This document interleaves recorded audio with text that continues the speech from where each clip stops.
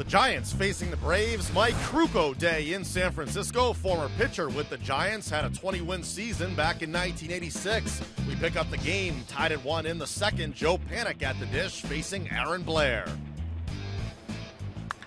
Hit high, hit deep, it is out of here! And the Giants take the lead. 3-1. Panik, has he done it again?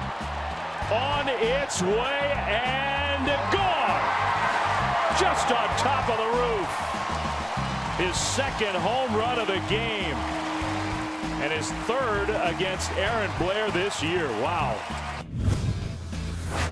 Here's the 2-2. Span, it's a high drive to right.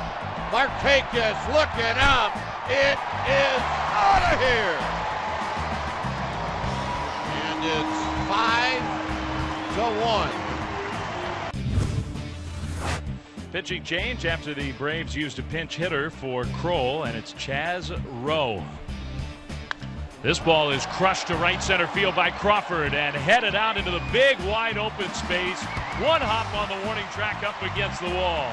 Posey around third. He'll come in to score. Crawford racing for third. The throw too late. A sliding triple for Brandon Crawford. 6-3 Giants.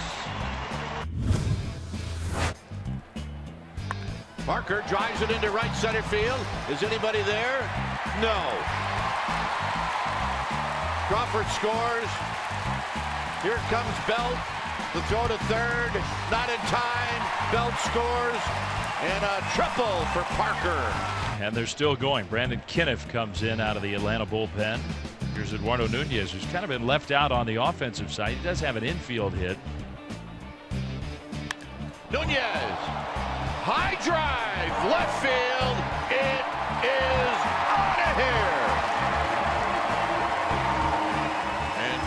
Eduardo Nunez, that one's got to feel pretty good.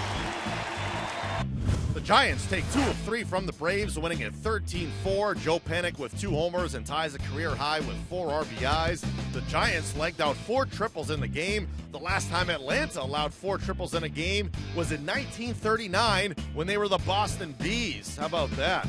Madison Bumgarner gets the win, allowing 3 runs in 7 frames, striking out 5.